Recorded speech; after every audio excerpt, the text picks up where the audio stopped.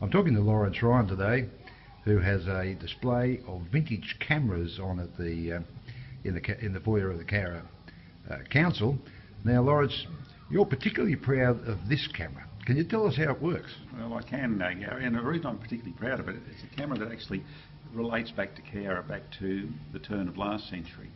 Because one of the photographers in town was a fellow by the name of J.J. Kelly, who had a photographic studio that was located opposite the courthouse in Kendall Street. And this was his studio camera.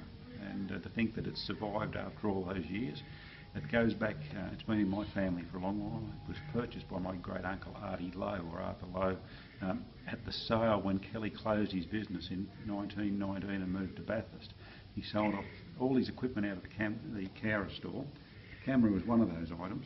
And what the story goes is that he actually wanted the camera, but he had to take the glass negatives that went with it. So as well as this camera, my family ended up the owner of around about 200 6x4 glass plate negatives that show Cowra from 1899 through until 1919.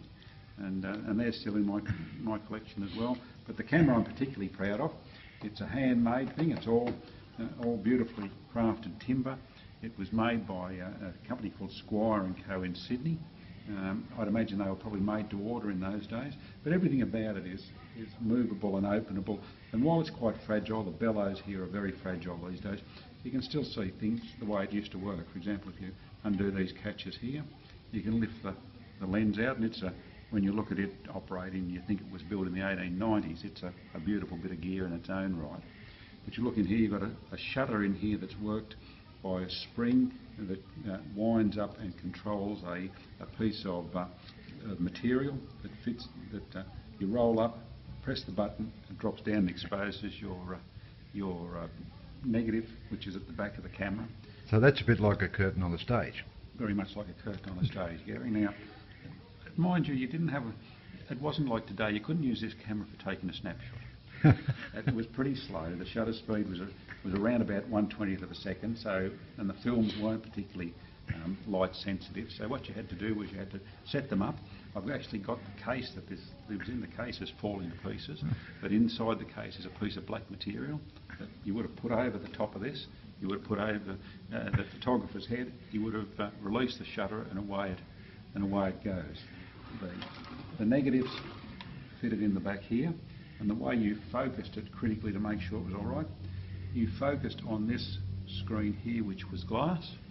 So if you could see closely, it's got pencil lines around it. So that lets you know the exact size of your negative that was going to be used. So then you'd position it, you'd aim it at the right spot, you'd get an image out of it there, and then you would open that. As you can see, this hinges upwards. Again, very fragile these days, but it hinges upwards, and that slotted into there goes this, which is your film back.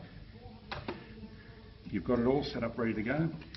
Your film back goes in, slides in like that, and then you open it with one of these slides. No, it's jammed on me, Gary, sorry about that. But I will open it and show you that inside, when you open it, is one of the old glass negatives. Now, of course, this one's been in there for probably the best part of 100 years, so it's not in good condition. Bit overexposed, you might say. It's a little bit overexposed, but that's how you actually took your photos in those days. And this one, I always think I've got a number of these slides. This one is number 3 and 4, so there's 10 of them. So when he went out on the road taking his photos, he had 10 images that he could take in one hit. Gary, this is an interesting little camera. It's a little micro camera that was made by Japanese people just after the end of the Second World War. Interesting thing, this type of camera was first produced in 1939, so I've always thought, it would have probably been quite a good little useful spy camera for the Japanese in the lead up to World War II. The interesting thing is, of course, when you look at the shape of it, it's exactly the same shape as a modern camera. So even though cameras these days are digital, the good quality ones still have this same body shape that dates back to 1939. Very interesting when you compare it. One of the other cameras I have here is a German Braun from 1954, and you hold them side by side, and there really isn't that much difference in the actual cameras as far as the look of them. They've basically got the same sort of setup. This one 15 years older and a much smaller design, and this one in 1954. Now, the other interesting thing, of course, is that both the micro camera that came out of the Japanese factories and the Braun camera that came out of German factories. The companies that produced them both had wartime production that didn't only produce cameras. So I'll leave that one. Leave it with that. But some of the other things you can see, the micro cameras have always fascinated people. There's a little micro camera out of the early 70s, again a little Asian camera, uses 110 film, this one, and again not as small as the little micro brand camera from the 1940s, but this one's quite interesting, an inexpensive little camera. Like all of them here, it's operational, but these were one-use cameras. The idea was once you'd taken your photos, it had to actually be broken open to get the film out. So they had one use only, and then you threw them away. This sort of camera, while film cameras you think are sort of old hat these days, this sort of camera is still produced in Asia, and you can actually buy them on the shelf. Still in the same basic shape, a little bit smaller than this now, but same basic shape and sort of in a variety of colours too. So that's an interesting little camera. And of course, today we always have our great love of cameras that give you an instant picture. Well, of course, before digital you had the Polaroid cameras, and this was a Polaroid EE66 camera. This one is actually my camera that I bought brand spanking new from Critch's Pharmacy back in 1976. I know I saved up for it because I was going on holidays up to Queensland. I wanted the camera to take with me, so this is the camera I saved up for. I can't remember, can't find the price anymore, but it was either $29 or $39. The interesting thing with this one, of course, is that it still takes photos today. It's actually got film in it, and I've used a number of my photos in books and publications over the years. This camera, the photos that I took with this camera, are still usable and still copyable today. Some of the other cameras that I had, the old 126 cameras, they don't work at all because the images have broken down so badly. But the images that this thing took were critically sharp and still usable, and you can scan them in and they give you a really excellent coverage today still. So that's a camera that I used for the best part of probably from about 76 to 82 before I got my first SLR camera, and it was a great little camera to use, pretty simple. I even got the flash cube on the side still. So, but yeah, I used that one a lot.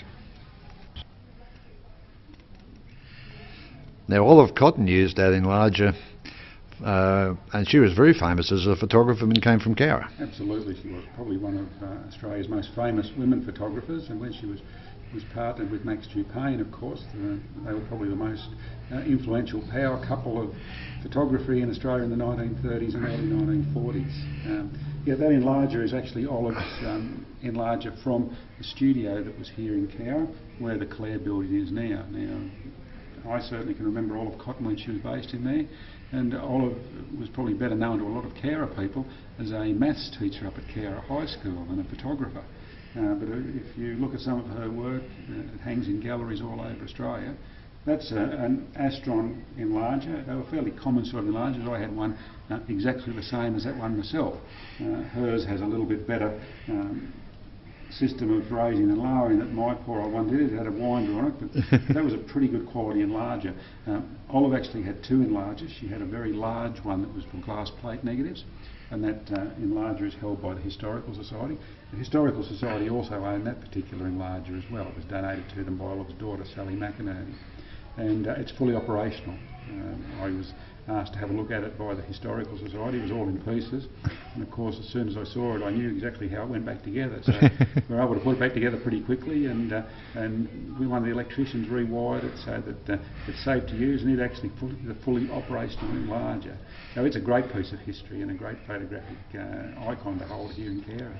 Now, what other cameras do we have in this cavern of treasures? Well, there's quite a few that I suppose have iconic places in my own heart.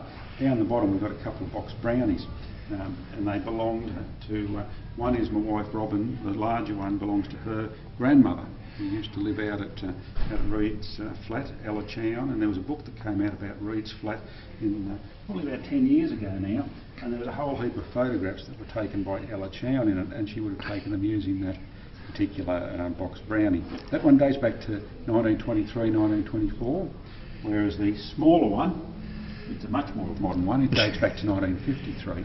The box brownies are quite an amazing camera when you think about it. The box brownies, they were first developed in about 1902, and they were still in production in 1963. So when you think 61 years of box brownie cameras, Kodak did pretty well out of them, I think. And of course, they were really the start of snapshot cameras. The old saying with Kodak was, "You press the button and we do the rest." And they're the ones that they used to press the button for. But both of them still fully operational again. So that's the great thing with a lot of the cameras in this collection, all bar the very early camera. They all still work. So that's the great thing about them. One that I have a very special connection with is this one. This camera has probably had more published photographs taken with it than any other camera in Cowra, because as some of you might know, I worked for Kibbles Home and Trade Centre for many years, and I used to do the advertising for Kibbles Home and Trade Centre. And on the front page of every Cowra Guardian there was a photograph of something we were selling at the time, and then also on page 5 there was a strip in the Friday Guardian of specials from Kibbles. Well, this is the camera that took every one of those photographs. Takes a 3.5-inch floppy disk in there. You've got about 4 images on that 3.5-inch floppy disk. This one has an interesting story. It was one of the first digital cameras that came to Kibbles, and it was sitting on the shelf. It was price new was $1,800, and one of the staff at Kibbles dropped it, and it busted the case. And we'd got it in for a customer, and the customer didn't want it. So we sent it back to the manufacturer and got them to fix the case up. It came back in. We had a choice. We could either try and sell it as a used second, or we kept it as the works camera. We kept it the works camera. I used it right up until the closing of Kibbles, when Kibbles became Bunnings in 2011. So I used this camera right to the finish. And at the end, Michael Ricker, who was the owner of Kibbles at that stage, says, "Well, you may as well keep it. You're the one who used it most." So that's how come I came to inherit this one. And like all the others, still fully operational. So that's the great thing. Incredible. That's the great thing about it. But yeah, so I always say to people, pick the camera that would have taken more photos than any other than the Cowra Guardian. And you could say, well, that one might have, because it was in use from 1949 to 1964. But I would bet you this one had run a close second to it. So Gary, that was a great camera and a very close connection to me with that one, I've got to say.